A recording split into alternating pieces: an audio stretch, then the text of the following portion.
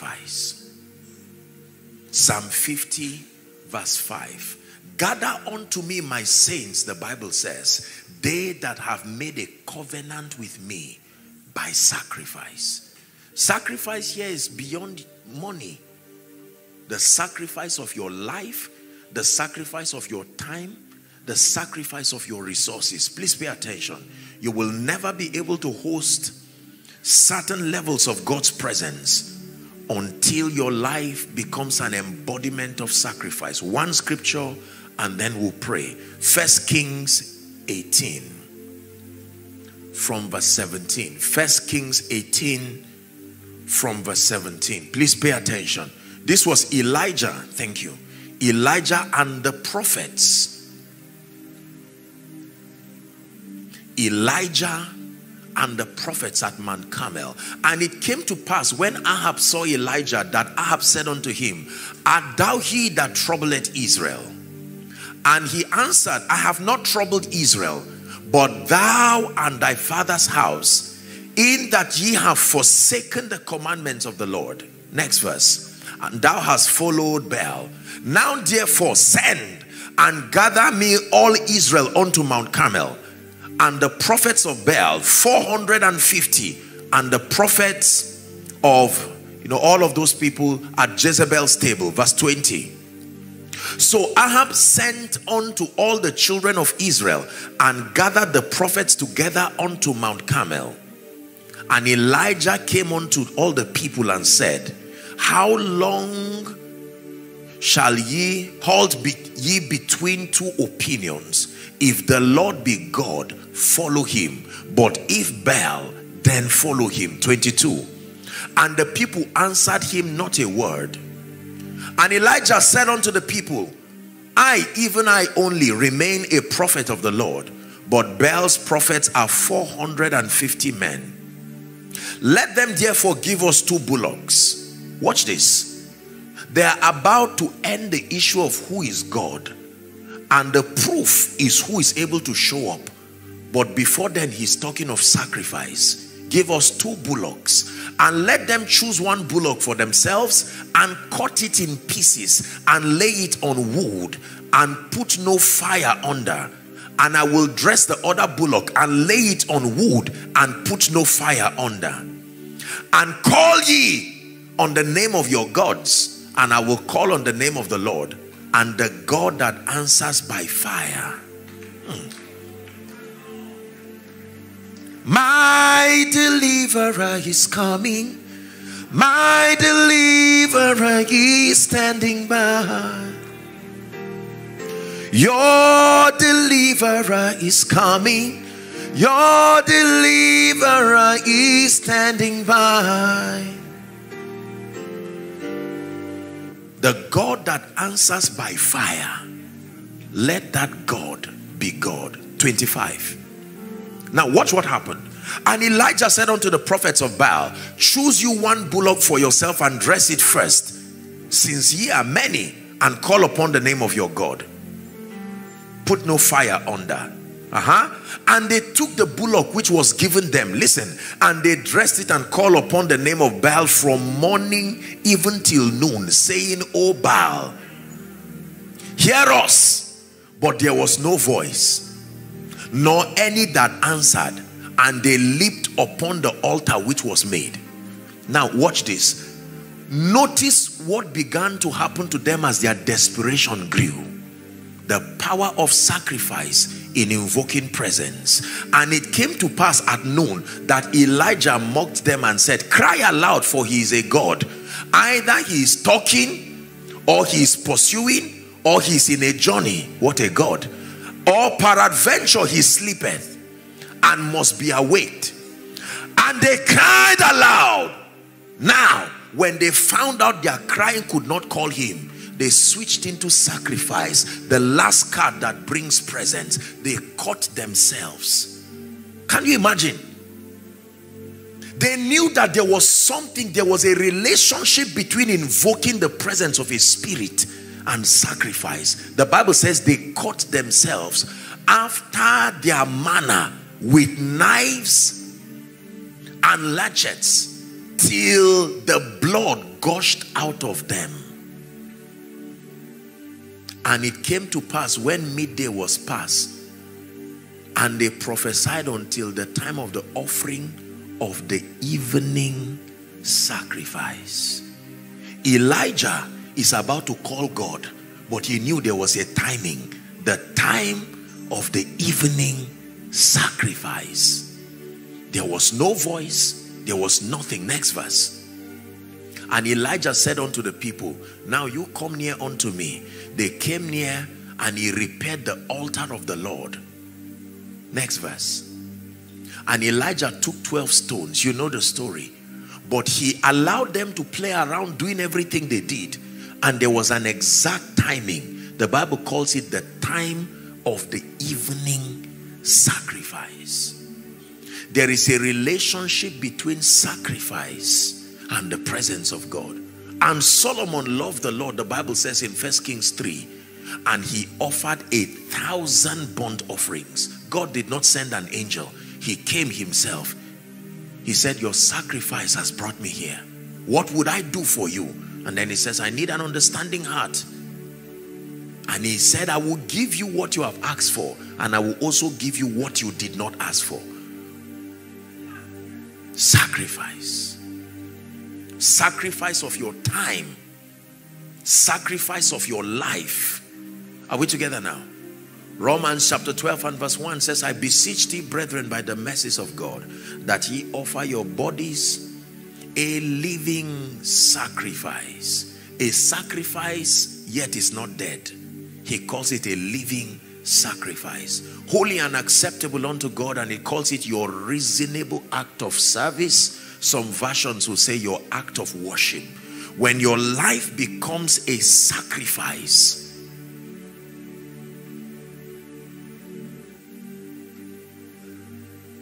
you provide the fire, now provide a sacrifice. You provide the Spirit, and I will open up.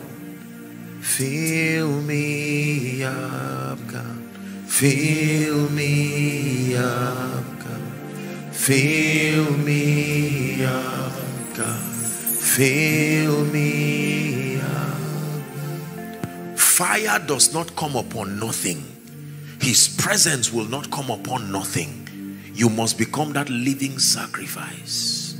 You want to carry his presence, you must become a sacrifice. Your entire life, not just your hand, not just your songs. Sacrifice of your resources. This is for you, oh God. There is nothing I cannot give you. Sacrifice of your time. You own my life and you own the times therein. Please listen to me. When you commit to a life of sacrifice, in fact, we know this instinctively and by experience, that everything of value comes at a cost. There is nothing that is of value that is free or cheap. Even if it is free to you, it was only paid by someone who is not you. The majestic presence of God, the miracle working presence of God, the burden lifting presence of God, the life destiny altering presence of God will not rest upon you until your life becomes a living sacrifice. The sacrifice of your time, the sacrifice of your life, the sacrifice of your resources, everything. You've heard me say the price for all of God is all of you. The price for all of God is all of you. Not some of you.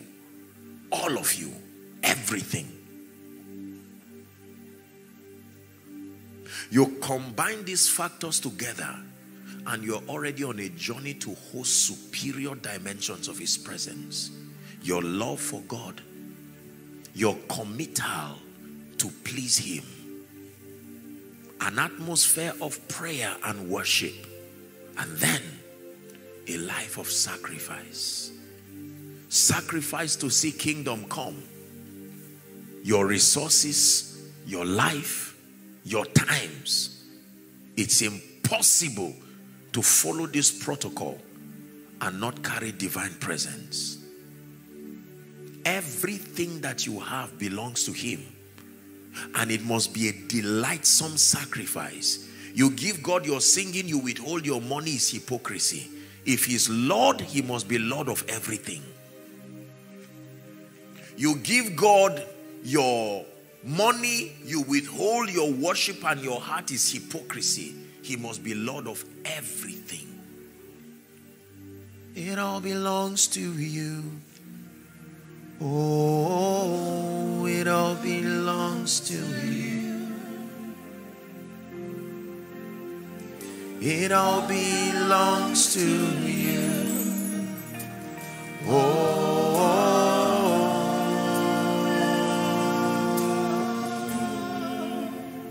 hallelujah. Now let me tell you, inasmuch as it is true that when we seek God, more than the need to solve our problems, we seek him because we love him. But he's benevolent enough to not leave our problems to go back with us. This is the God that we serve. That more than solving problems, our desire is to love him and to live for him. However, he said, if you, being evil, know how to give good gifts, if he's a faithful and a responsible father, he will not just come to watch you roll before him and then go back the same way and leave you. No way. This is about the most accurate representation of our burdens, our challenges. I may not have the time to prophesy. I may not have the time to minister to people individually. Even if I do, we see in part and we prophesy in part. But this is a representation. The Bible says in Philippians chapter 4 and verse 6, it says, be anxious for nothing. Scripture declares, it says, but in everything, the cure for anxiety, be anxious or careful for nothing, but in everything, by prayer and supplication with thanksgiving, it says, let your request be made known. Don't just assume. Let it be made known. And in this second service, we have come to say, Lord, we love you, but there are issues in our lives. Lord, we love you, but we live in times that require your power. Lord, we love you, but do not let my children continue this way. I love you, but my health, I'm holding a death sentence while I praise you. Only the living can serve you.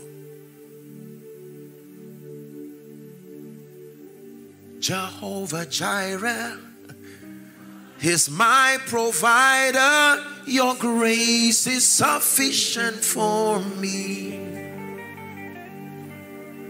Jehovah, my provider, your grace is sufficient for me.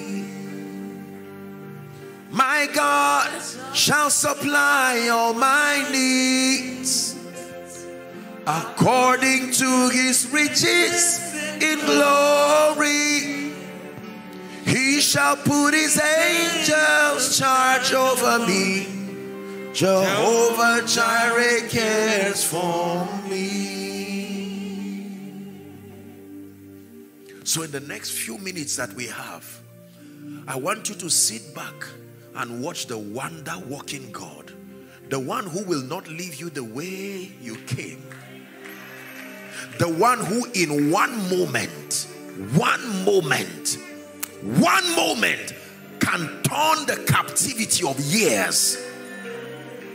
This is not just a preacher's talk. The God we serve is a mighty God. When you do your own part, then you step back. And then he will show you that he's the mighty one. What is this that aileth thee?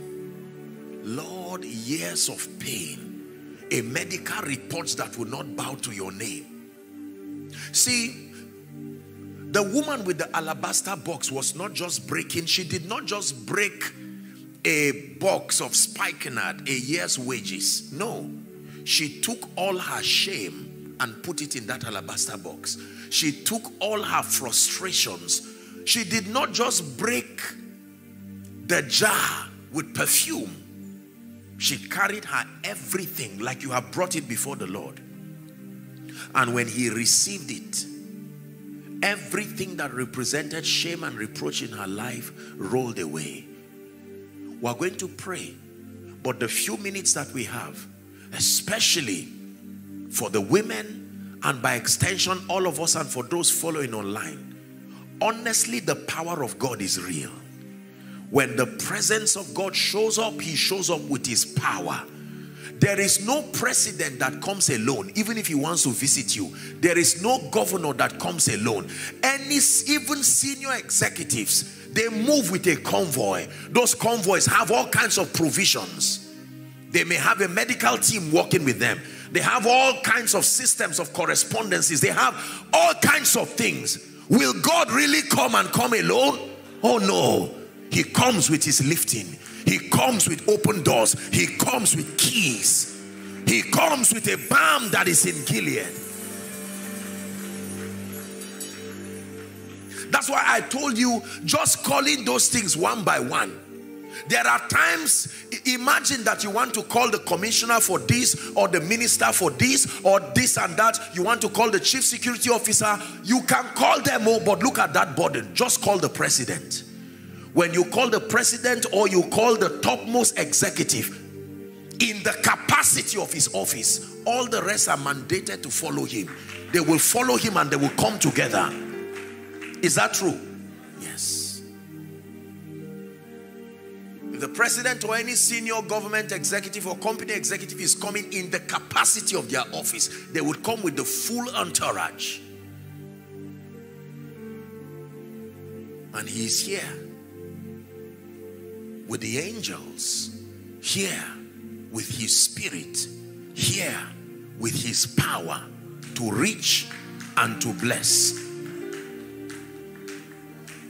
Now, whilst you're seated in 1 minute, I'd like you to just pray and say, Father, turn my life around, change my destiny.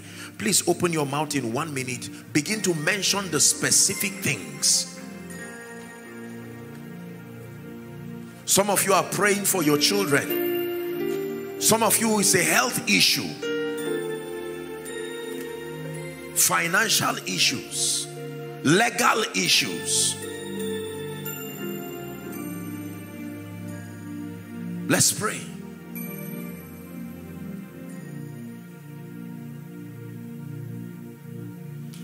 You are the covenant keeping God. Keep praying. You are the covenant keeping God. Yahweh, the covenant keeping God. Yahweh, the covenant keeping God. You are the covenant keeping God. Yes, he still wipes tears. The covenant keeping